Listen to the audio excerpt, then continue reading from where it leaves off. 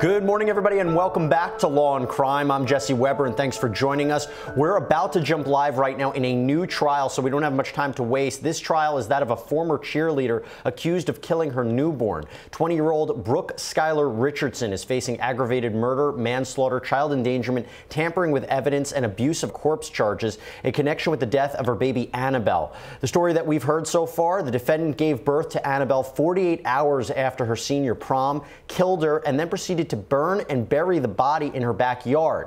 The question, of course, is what is the defense? Well, Richardson claims that the baby was stillborn, never opening her eyes or showing any signs of life.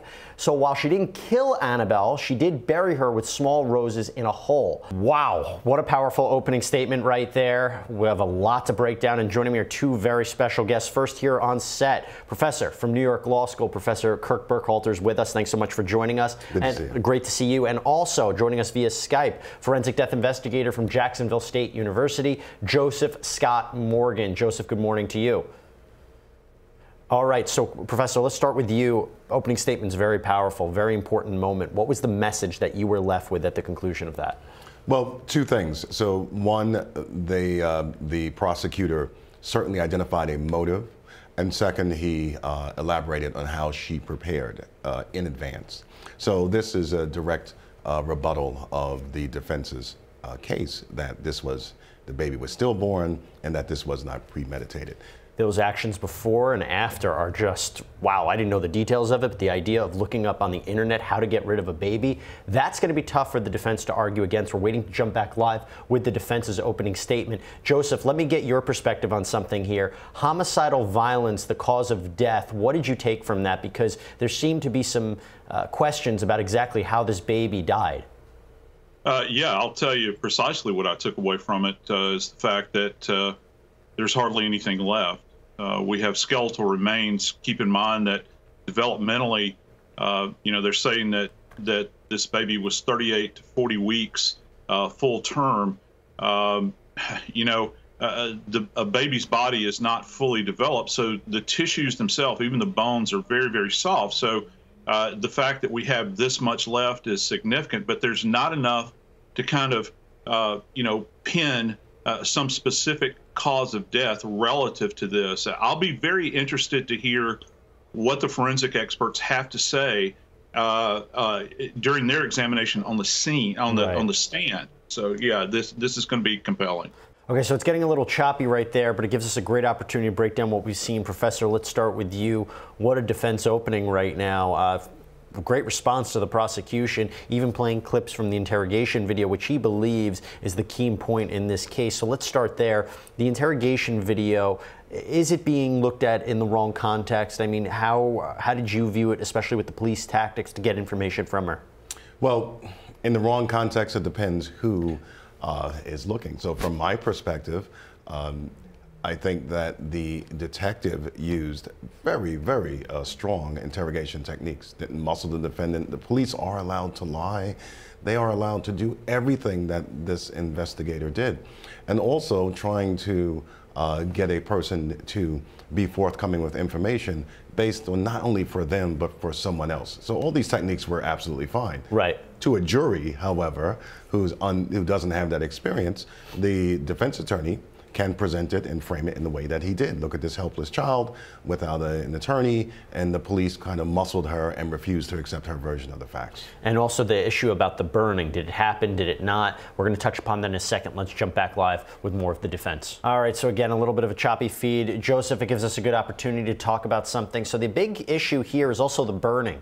If it's true, if the prosecution can prove burning, it would sure look like a murder rather than a baby being stillborn. It helps tell that story. But we're going to have difficulty actually knowing that, correct? Yeah, you will. And, it really gave me pause there when, they're talking about the forensic anthropologist initially saying that the body had been burned. With forensic anthropologists, just so we understand, when they examine remains, they take, they're very, very particular, they're plotting when they do this sort of thing, and that she would make this kind of snap judgment immediately and say, or pretty close thereafter, say that the body had been burned. with decompositional changes upon first blush, when you first take a look at the remains, you might say, well, yeah, this could be burning, but the problem is that skeletal remains will initially kind of turn dark, and that's because the biological tissue that's still attached to the bone many times will give this kind of dark color to the bone. And that may have been what she was seeing, but it's hard to imagine that someone of this stature, this woman is highly respected, would make that determination so quickly and say that, yeah, there was burning.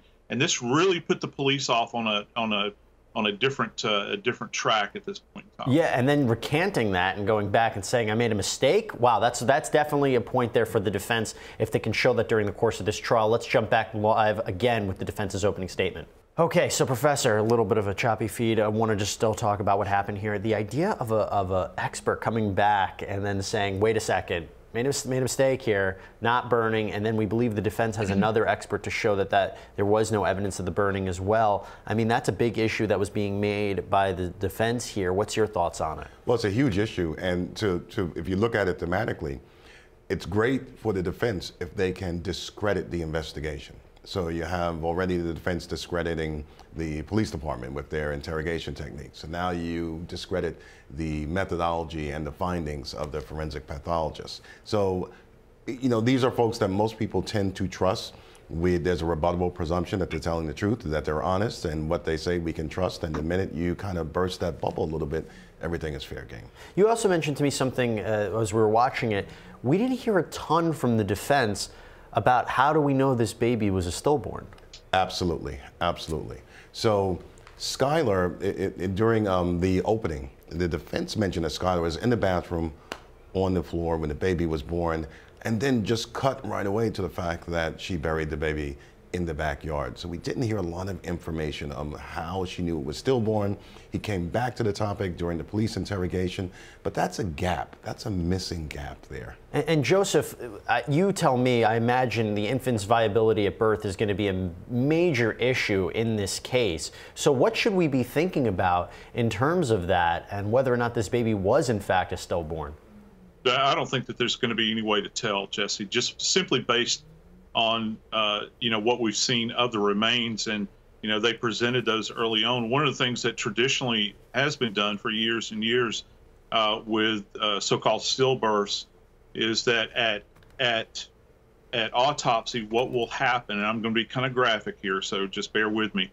The lungs will be tested at autopsy to see if they actually float. Now, this is kind of a controversial test. It's been used for many years, and the theory behind it is this. Just think of it as a balloon. If the lungs have been aerated, that means that inhalation has taken place. Those lungs will be expanded sufficiently to have them float in water. Absent that aeration, the lungs will essentially sink. The lungs are literally placed into a container of water, and this is kind of tested. It's very rudimentary and primitive, but it's been relied on for years and years. And so we don't have any lungs. Everything is gone. All of the soft tissue is gone.